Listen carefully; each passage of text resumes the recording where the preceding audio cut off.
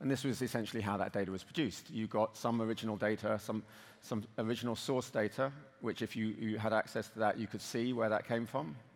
You could see how it was collected. It had local identifiers, maybe not great ones, but it had local identifiers. And there was a clear understanding, a clear model of what this data represented. And then it was processed or combined with another data set.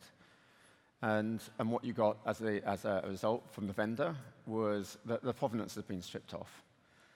The model was no longer quite clear what it represented. And along the way, they'd put on proprietary identifiers. Except that's the simplified version. This is the reality. You've got data that's coming in, that's being combined with the other data.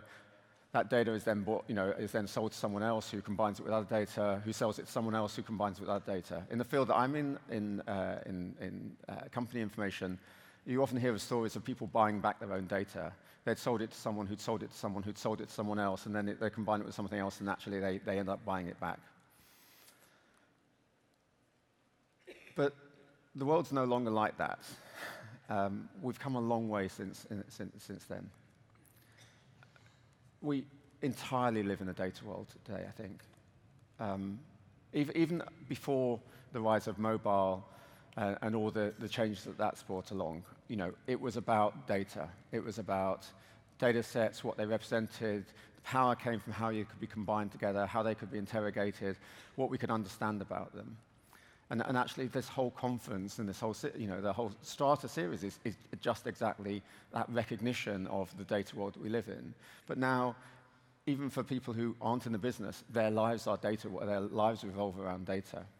Obviously, mobile, smart devices, the rise of maybe fall of DLT, things like AI, whether it's driving. Whether it's self-driving cars or other things. This is the world we live in today.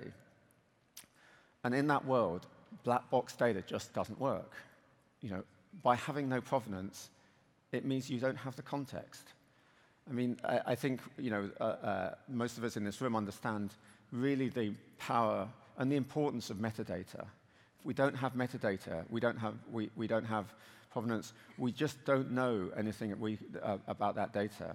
We can guess, we can infer, but actually, that's all we're doing.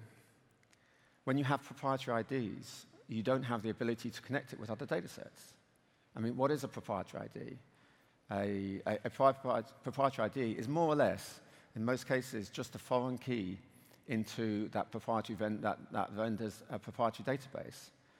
And of course, as a result of that, when you're using those proprietary IDs, you get lock-in.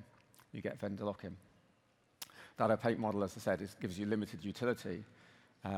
It might work just in this limited use case, but actually, can you use this data in other places? And of course, the other defining feature of black box data is that it's closed down. There's very limited access to it. Very few people look at this data, and they look at it generally in one specific context, and so you get very poor feedback loops. People aren't taking this data en masse and combining it with other data. You don't have hundreds of thousands of people looking at this data all the time. So that's why we need white box data. White box data, it is fit for purpose in the modern world. It does have provenance and therefore context. It uses open IDs, allows you to make connections between different data sets, and it doesn't have vendor lock-in. There are transparent models. You can clearly define what the data represents, and that gives it widespread utility. And it's public access, which provides incredibly good feedback loops.